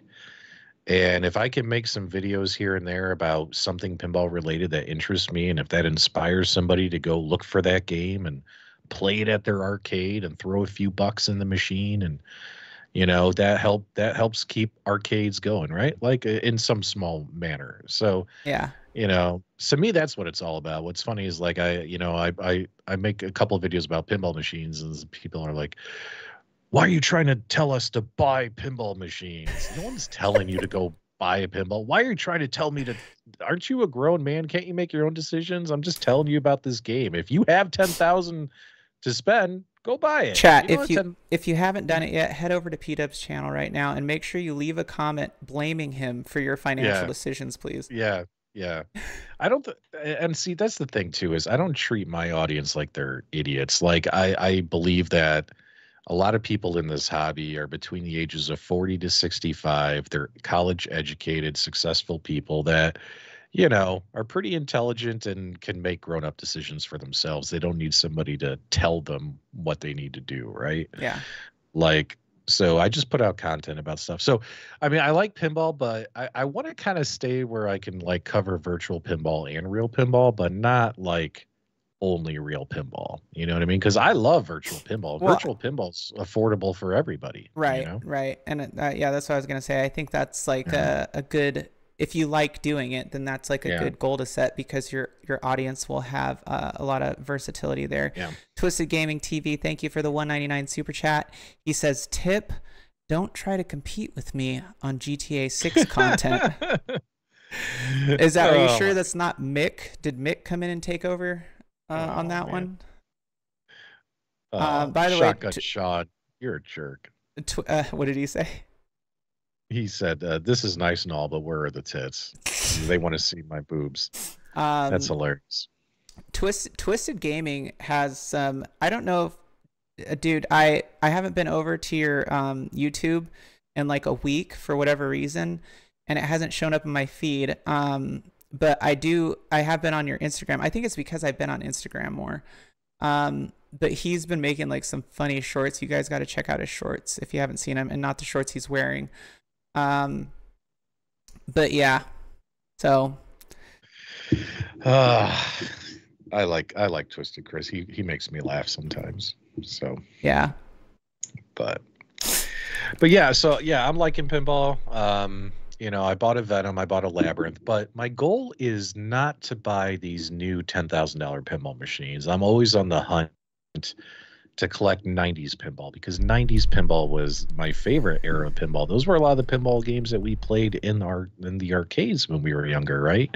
And dreamed one day we would have these in our homes. Like, wouldn't it be cool if we could buy this and take it home with us? So my goal is to find a lot of classic 90s pinball. Hopefully I could pick up a couple this year. I'd like to get at least 2. And what's great about that is these are incredible pinball games that have DMDs. They're solid state. You know what I mean? They're fun. They have toys on the tables, mechs. Like 90s pinball was awesome. It just didn't have an LCD screen. They just had the dot matrix display. Yeah. But that doesn't make the bad games. Incredible themes, incredible movies, incredible TV shows that these are based off of. And a lot of these games you can get for, $3,000 to $5,000, which is a lot of money. But it's not like you're spending 10, 15,000. Right. You know what I mean? Like, so like the amount of money I spent on Labyrinth and Venom, I could have probably got 4 used pinball machines, and even if they needed a repair, I could have learned how to repair them. You know what I mean? Yeah. Like, I want to get a couple more 90s pins. They always pop up from time to time in my area for sale, and that would be really cool. Hopefully I can make that happen. It's definitely an enthusiast hobby, and like I got a I have a V pin from One Up, and I don't know if you've heard me tell that story, but I got it for really cheap because I'm like, I don't want to pay a lot of money. for one of those, I would rather put like that kind of money towards an actual pinball machine. And Labyrinth is kind of the one that I have my eye on. But God, man, like Barrels of Fun. How much is that thing? It's like 12 grand, isn't it, or something? No, no, it's 10,600 But like for shipped Labyrinth. with tax and shipped and everything, it's closer to 12 or It's something probably, like that. yeah, it's up there. Yeah. But anyways, Yeah, that's an yeah, awesome machine. But I would only want to have like one. I don't really have like the space to have a ton of pinball machines. So I just kind of want to have like one good right. one. And I figure that's the nice thing about VPin for me, and who's not really experienced with pinballs, is that you can, play a bunch of different pinball games on it, so to speak.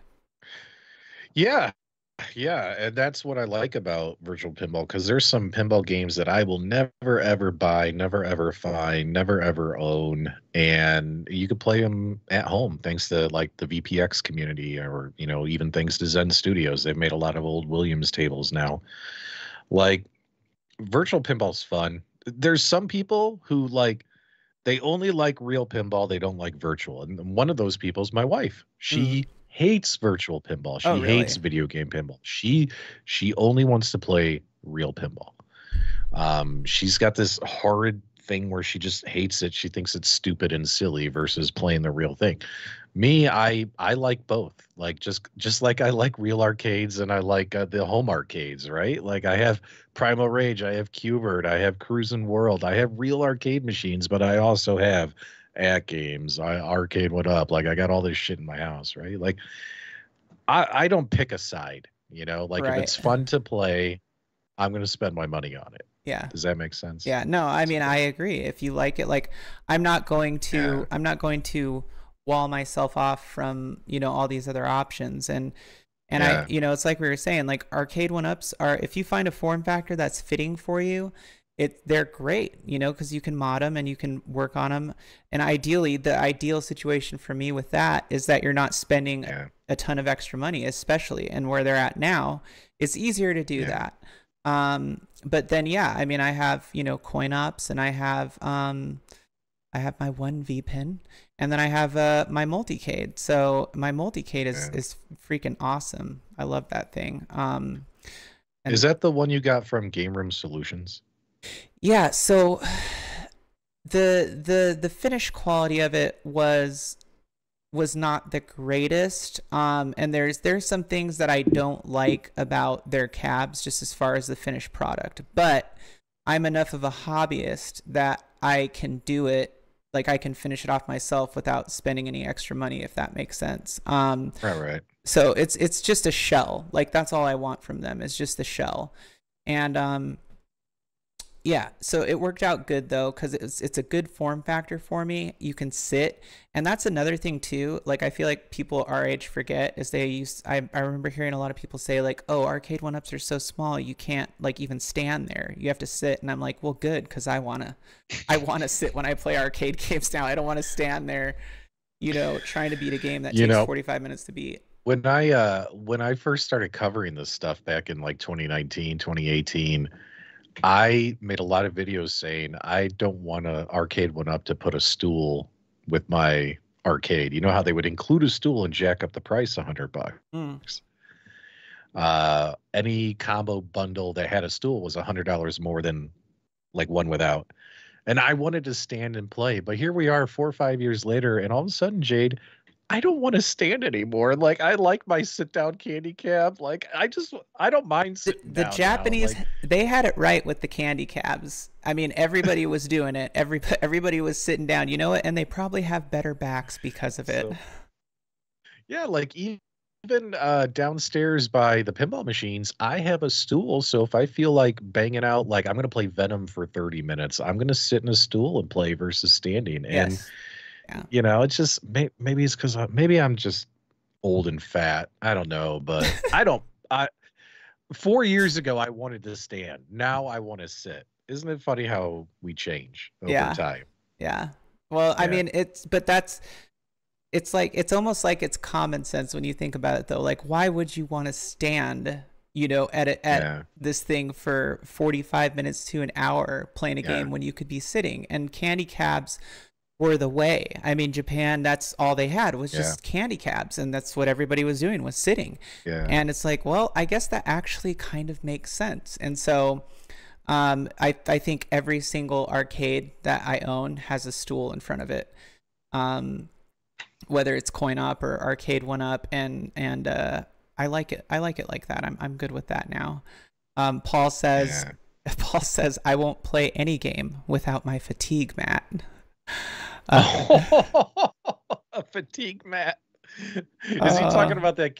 Oh man, you could buy any or the rubber anti, mat. what was it? Was it a fatigue mat, anti-fatigue mat? Yeah, I don't know. it was. I did Yeah, I did the I Killer did a Instinct really one. I did a really great segment Yeah. about that in my Killer Instinct video. Um, Yeah. but yeah, I mean, you know, it's just way more comfortable to sit. So I'm all about that life, that sitting I life. really wish people made some funny videos about that fatigue mat. I want to see somebody like approaching their arcade cabinet and they're all exhausted and tired, but the minute they step on the anti-fatigue mat, they pop Yeah. awake and they start playing the game. Like, that would have been great. Yeah. That would have been cool. I like it. I like Hmm. the idea. You just pitched it to me. I think I actually did. I end up giving my anti-fatigue mat away when I sold my KI. I sold my KI Pro to someone, and I think I still have like the Jago tin that came with it, but I think I might have given away the anti-fatigue mat. For shame. I'm just having a moment of disappointment right now. Should have kept it. Just go. We have one in front of the sink in our kitchen. I'll just go steal really? that one. Yeah. Just draw like Yeah, you ever just have draw like like a picture of your favorite arcade character on there. Yeah, just I'll put a sticker on it, like Yeah. a Hubert sticker in the center. There you go. You know what I mean? Yeah. My wife's gonna go in. She'll be like, "Where's that mat? Where'd it go? It's in Oh the my arcade, god. honey. Sorry, I was tired." We need, you know what? Arcade One Up should change that part of their business model. We now sell anti-fatigue mats with the to match your One Up separately. I'll roll them Yeah. out. It'll be an anti-fatigue mat party up in this motherfucker. Yeah, I remember back in the day they used to do different stuff like wall decorations and all that. They did plushies and things, and that all kind of phased out. Yeah, So yeah. why not? I know Michael B's waiting on them to still make Arcade One Up t-shirts with just like the normal Arcade One Up logo on them. I know he would be all over it. Yeah. I know he'd be those. So Oh man, that reminds me. Oh, I met. You know what? I just remembered. Because I have an Arcade One Up hat that Ezekiel sent me, and oh yeah. yeah, I need to wear it because I haven't worn it yet. Yeah, Ezekiel's a really good guy. Like every YouTuber he meets, he gives them those Arcade One Up hats and hoodies. So he gave me the hoodie, he gave me the hat. So Dude, he I wore the hat a lot, but I wore it backwards, and nobody knew it was an Arcade One Up hat because you had to wear my hat to the back. you wore it during the time of what was it, the witch hunt, when everybody was being called a shill. Do you remember that time? There was like a time where just if you even uttered the word Arcade One Up in a positive manner, it was like every other comment in your video would be, you're a shill, you work for One Up, Yeah. blah, blah, blah, blah. There was like a witch hunt time in the Arcade that's One Up still community. That- Is it still That like still that? goes on. I saw. Really? No, I think some people grew some intelligence, but like for instance, someone on Paul on Reddit, he shared a post about me on Reddit on the Arcade One Up Reddit recently. He's like, PDubs messaged Travis saying, "Hey Travis, is your company dead?" And Travis said no. Like he shared that on Reddit, right? Uh-huh. And I looked through the comments, and there was like this one clown who was all like, "Oh, this guy, he works for One Up, or he says he doesn't work for One Up. You just can't trust this guy. You know Dude, what I mean? He's there's in a cult." there's always some And I'm like, Jedi who uses the Force, and they know everything about us. Okay, there's always a Jedi. and I'm sitting there, I'm like, let me see here. In 5 years, never once have I worked for Arcade One Up, but in 5 years, I've only ever received one product for review, and I Hmm. gave it a bad review. I shit all over it, right? Like that Yeah. doesn't really sound like the actions of an employee. So I actually didn't that think cracks me. I was gonna be able to give Yeah. my one product a good review, and I actually ended up liking it. Well, let's be honest. I mean, they've released what 100, 200 SKUs over the last years. There's a few good ones in there. Tron, Star Wars. You know what I mean? Like, well, minus the Tron stick breaking. But you know what I mean? Like, there've been some good ones. The Marvel Superheroes Limited Edition was a fantastic arcade machine. The Final Fight was a fantastic arcade machine, right? Yeah. Like there've been plenty that have been decent, and then there's been plenty that have had maybe one issue that the community hyper fixates on and makes that the entire story of the machine, right? And then the people get mad. And but then there are some machines or products they've released that have just been total crap, right? Oh So yeah, yeah, yeah. it's all over the spectrum with them. Yeah. I mean, and that's the thing. Like, I think a lot of the ones that I've really appreciated were probably from Tron. So like Tron, their Star Wars re-release, and Dragon's Lair. A lot of the 80s ones that had really unique form factors and they kind of kept true to that, are the ones that I appreciate the most. And then I had Mod What Up send me a control deck for my Star Wars, so that made it even better. And then I got the little plastic molding. I'm like, it's really a mini Star Wars now. And then my Dragon's Lair, I also got their wood waterfall control deck, and so anyways, but I really like those 80s ones, and I have the Miss Pac-Man cocktail as well. And those are kind of like token ones, for me. And then I think the multicade kind of covers most of everything else. And then I have like Donkey Kong, which is totally one that I will never let go of. Donkey Kong. Like the other ones, Yeah. yeah, I might, Yeah.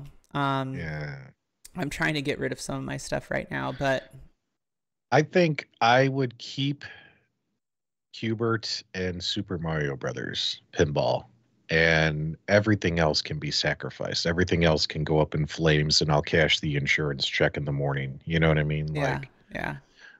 but if the You house would was on use that fire, analogy, the insurance analogy. yeah, if the house was on fire, I'd get my wife and my dog and my wife, my son, my dogs out, and then I would grab my pinball cart, wheel out Mario, grab my trolley, wheel out Cubert, and then be like, let the rest go. Yeah, I have insurance.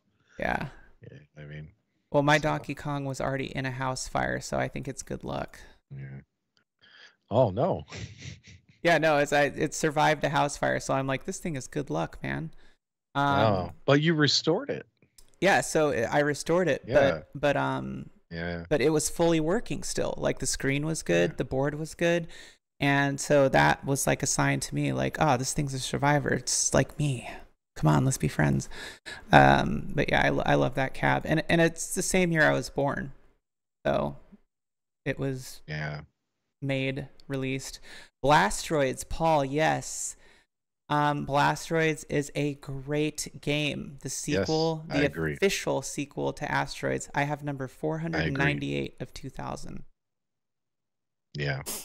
But yeah, Yeah, that's a good one. I can't, I still was like, I really think that that's one of the games that I don't understand why Arcade One Up never included it in their releases. Did you But see what Stardust just put the chat?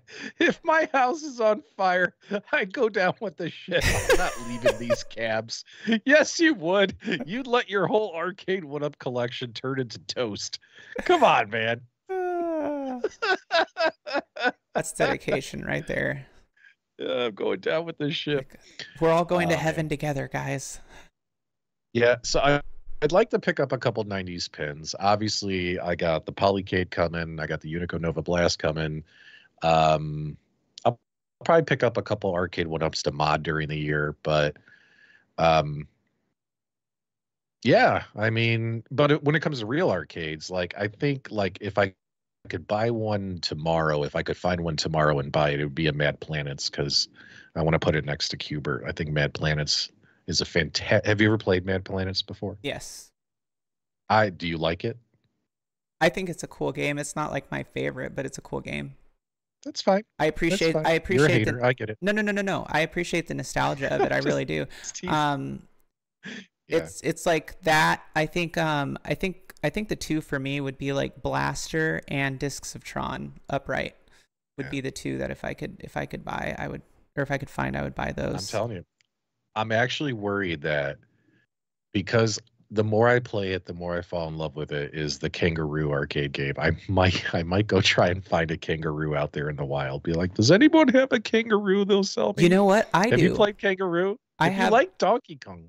I have my cabinet that my Tekken cabinet is a Kangaroo cabinet. No shit. Yeah, it's an actual like serialized Kangaroo cabinet. You'd have to replace the side art and the control, but it's overall. I mean, like it wouldn't be hard to do. Ooh. So it is. And Don't tempt me. Don't tempt me. I'm selling it right now. So, but the monitor in it is upgraded. It's a Sony Trinitron. However, I do have another CRT. So, I mean, if you think about it and you get interested, let me know. But I mean, you'd have to put new artwork and find a Kangaroo board and stuff like that. Oh, artwork's easy. Yeah. Finding a working Kangaroo board, that'll be a little bit harder, but Nah. not impossible. Nah, It's not impossible. it wasn't like a rare game, Kangaroo. Yeah. Yeah. Oh man, I love Kangaroo. I really hope like Numbskull or New Wave Toys make a Kangaroo. I think that'd be kind of cool to have like a little one. Like Mhm. if I can't get a big one, at least give me the little one to stick on a shelf somewhere. You know what I mean? Like, have you guys played Kangaroo? Kangaroo's a fun goddamn game. It You guys is. got to play it. You're hopping along, and you're a kangaroo with a boxing glove, and these monkeys are throwing stuff at you, or they charge you, and you get to punch them in the face. It's like Donkey Kong, but you're a kangaroo with a boxing glove. It's hilarious. I was Like sad that it's awesome. it only came out on 2600, which I didn't like the 2600 version, but Yeah. the 50, God, what is it, 56 or 58? No, Hmm. 5800, right? That's always the in-betweener, I forget, because it's part of the 8-bit family. It's kind of like an Atari 800, but anyways. Yeah. So, but my 2600 Plus can't play 5800 games. It only does 2670. God, I don't know, 7800. I'm so brain screwed right now. But I have an Atari 800 that I can play Kangaroo on, and I was actually playing it on my Atari 800 recently, and I'm like, this game is kind of fun. And I actually thought for a minute about turning my Tekken cab back into a Kangaroo cab, and then I was like, no, too much work. You know what? You should do that, and when you're done, just ship it to me, and I'll Okay. take it. Yeah, yeah, You yeah, do yeah. all the hard work. You Okay. do all the hard work. I just want to own it. Okay. I'll do it. I'm dead serious. I'll turn it into a Kangaroo cab for you if you swear to buy it.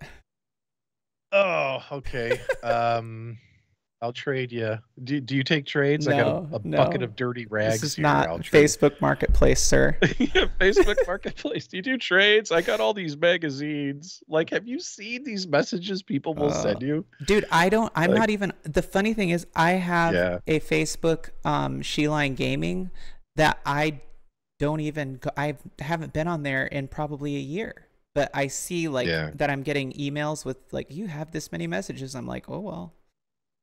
I Yeah. can't do Facebook. Yeah, I don't like to respond to that stuff. Like anytime you go to like Instagram or Facebook and they're like, you have a message request, like I usually never read those. So no offense to anyone out there, but Yeah. anytime I tried reading those, it was always some scam or something really creepy. You know what I mean? Yeah. Yeah. So But yeah, I mean, let me know because I will do that. I could probably source that stuff or we could work something out. Cuz I'm trying to get rid of it. I'm trying to sell that cabinet anyways. So just would you food take for an thought. entire collection of Reader's Digest magazines? Yes, that's the kind of shit you get when you sell stuff on Facebook Marketplace. It's ridiculous. Dude, that's crazy. I have a cheese grater from 1950. It's nostalgic. Would you? Can I trade? Can I trade? You want it? Oh my Oh man. God, that's terrible. Are you gonna go to any expos this year? Are you gonna go to any conventions? No, dude, I'm afraid I'm gonna get murdered. I remember I asked you that once. I was like, "Are you gonna go to any expos?" You're like, "No, I'm gonna get stabbed." I was like, Yeah. "What are you talking about?" Yeah, dude. I'm like, no way, man. I'm way too finicky for that. Nah, yeah. Well, I'm gonna go to a couple, so we'll see. Yeah, that's cool. So I yeah. I I thought about going to SoCal Gaming Expo. Yep. That would be one that I would consider going to. It's just that they don't let you, pack heat. So I'm like, I don't know, man. No guns allowed in the building. Uh, but yeah, I thought about it. So I don't know if I can find like a good enough support group. I might go to that one. Everyone's making fun of me in your chat. Thanks so much, guys. I love you too. Especially, hey, how about a big shout out? How many of you guys are on the East Coast? Put a one in the chat. I want to know because we have like 70 some people here this late at night. I would love to know how many people are on the East Coast who watch this late. It's Yeah, only 10 that's o'clock here. Like dedication. when I hang up with you, I'm gonna go back to modding that 1943. I'm not How many tired. how I many want to get. viewers do we have right now? I think you have about 70, something like that. So it's pretty crazy. 70? Yeah, Wow. something like that. That's Hey Yeah. guys, thanks. Wow. I thought And we I thought got you were gonna say like Jason's on the 30. East Coast. Fret Burner, J Pill, he's on the East Coast. Kevin's in the Midwest. Jason. Well, then I'm about to put we know we're Kangaroo on the doing multi. something right here. I mean, Yeah, talking about your like nipples seems to be keeping everybody afloat, so hey, when we started talking about my nipples, the audience went up to 90. So just a heads up there. So, but yeah, but uh it's up to you. It's your show. how many of those Whenever, were troll accounts though? That's the question. yeah. I'm a survivor. Wait, what do you mean about my show? What? Oh, like whatever you want to talk about next. Oh, I thought we were talking about your nipples. No, can't talk about PDubs my said nipples. he told me that his last trick before we sign off tonight is going to be to squirt milk out of his nipples onto the. Oh, that's oh God. You know, I already have to deal with Michael B every week. Now I got to deal with you too. Oh man, that's terrible. Oh, okay, I'm sorry. I'm sorry. No, that's okay. That's not going to happen. I'm sorry to disappoint you guys, but Yeah. Yeah, my milkshakes will not bring all the boys to the yard. I'm sorry. It's not going to happen. We got about I think we got about like 9 minutes left, and then we'll kind of wrap it up. But I mean, any finishing Okay. thoughts? What do you? So you're doing your mod on your 1941 right now, right? 1943. Or 1943, sorry. Because I just saw a 1945 HS5, and I almost sent a picture of it to you today, because it had like artwork. It was like decked out. I was like, oh, that's crazy. But anyway, so Well, you're. maybe I'll do that when I get one of these dynamos. Maybe I'll do that. Mm-hmm. Mm-hmm. Yeah, Yeah. because I'm not going to keep this. I mean, I'm going to play it a little bit, but then I'm going to sell it. The Cabaret, the 1943 That's Cabaret. I'm kind of not the going to keep fun it. thing about modding, though. Yeah. Is like sometimes you just want to do it, just Yeah. sheerly for the fact of like doing it and making it look cool and different. But the cabaret, are you doing on the sides? Are you like putting the wood vinyl over it, the wood grain vinyl over it? Well, the Pac-Man Cabaret or Pac is it Pac and Pal? Whichever one Yeah, it was yeah, that I it think so. came with. It was already the wood. It's already the But it wood has the trim. Pac-Man graphics on it, doesn't it, on the Right. sides? So all I had to do was buy the 1943 medallion, Oh, okay, kind of okay, like okay. the HS5 mod you guys did, and all I Right. had to do was cover it. Oh, boom. So I covered it with the 1943 medallion side art because that's all the 1943 art is on the side is just that one sticker. Mm-hmm. Covered the Pac-Man logo and the rest of the side panel still wood trim. It looks beautiful. Yeah. So yeah, I put the marquee on, I put the bezel on. I have all the guts in there. I just got a few odds and ends I Oh, got to wrap I'm up, but excited. I'm excited to see that. Wait, what do you mean guts? oh, like the hardware, like all what putting in it because the machine's been gutted. So, I had to put in, you know, what's running the game inside there, all Mm-hmm. that stuff. So Oh, yeah. oh, oh, okay. So So yeah. it's not the original hardware. No, no, all the arcade one up stuff got taken out. This Oh, is an okay. arcade one up. It's not? No, this is an Oh, arcade it one up is. Okay, that's okay. been modded into I'm sorry. a I was just 1940. thinking because we were talking about milky nipples. I was like, you should get a hat that says "Got Milk." Yeah, yeah, the innards.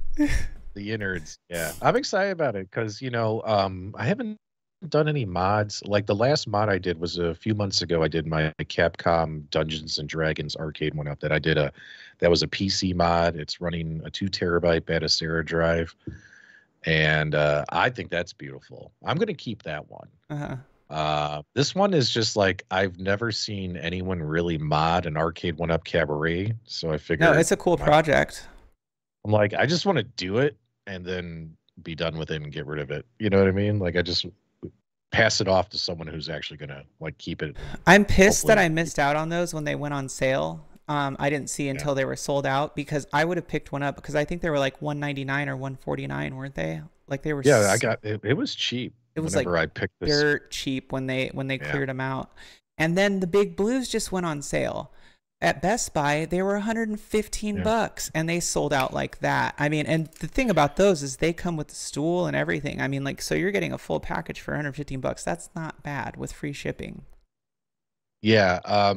But you already have two big blue mods you've done. Do you really want to do a third? Or do you want to do it just to like, pass it Just on to to do somebody it, else? just to do it and then I'd sell it. Yeah. I like Yeah. working on the big blues cuz I do the Gen 2 mod on them and they look really cool.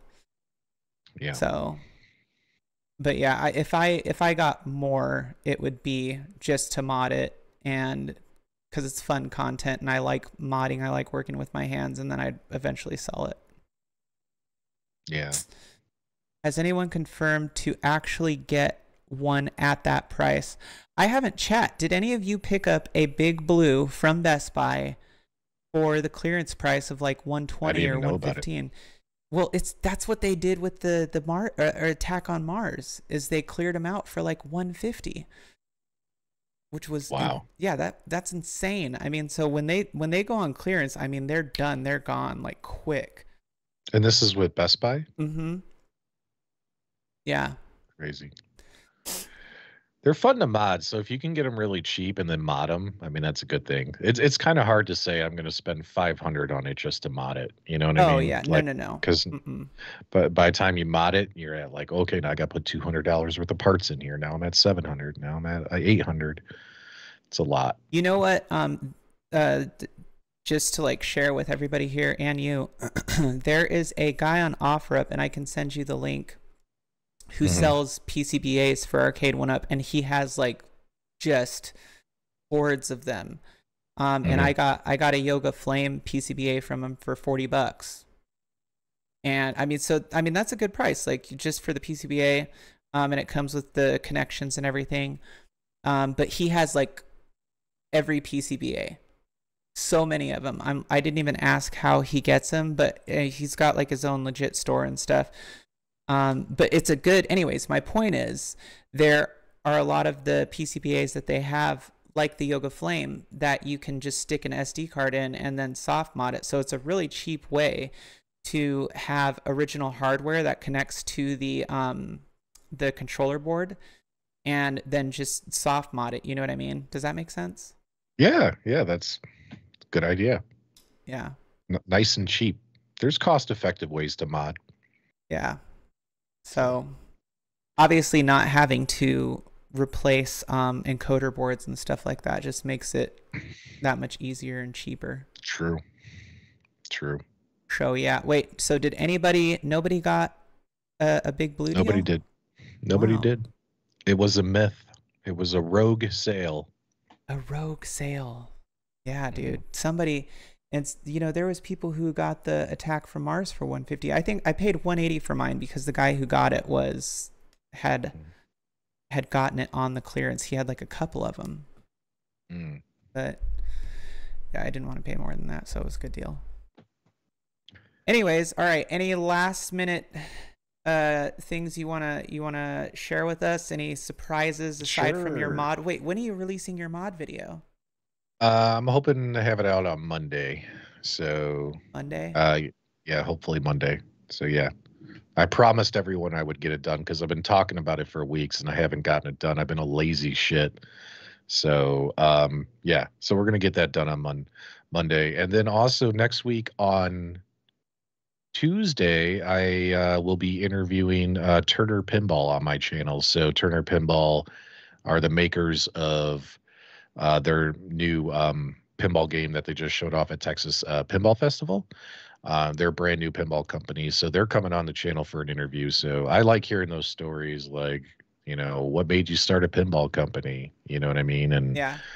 we'll see. I interviewed Barrels of Fun. That show went really, really well. So we got Turner Pinball coming on, and more lined up down the road as well. So I'll be doing a couple streams next week, Multicade Mondays. I'll be doing a special stream on Tuesday, Turner Pinball, TT titties. You know what I mean? Since we're talking about boobs, it's all about boobs. Yes, Ninja Eclipse, Jason. So yeah, so that'll be fun. We'll be talking to them on Tuesday. So yeah, I got a lot of cool stuff coming out over the next like week and a half. So hopefully you Sweet. guys will swing by. Appreciate you letting me come on, guys.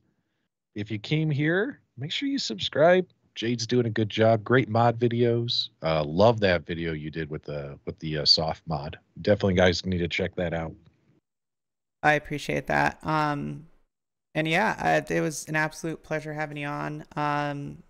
It's always fun to like get together with people who just have like a genuine passion for doing this kind of stuff and talking about it. So good vibes, chill time. Very much appreciate you taking the time to come on and Sure. and talk about things. Yeah, I'm sorry, guys. We ran out of time to crap on the entire community. Well, maybe next week. But until then, to all the rest of the survivors out there, the survivors of the home arcade community, we say to you, thank you for joining us, chat. And until next time, we'll see you then.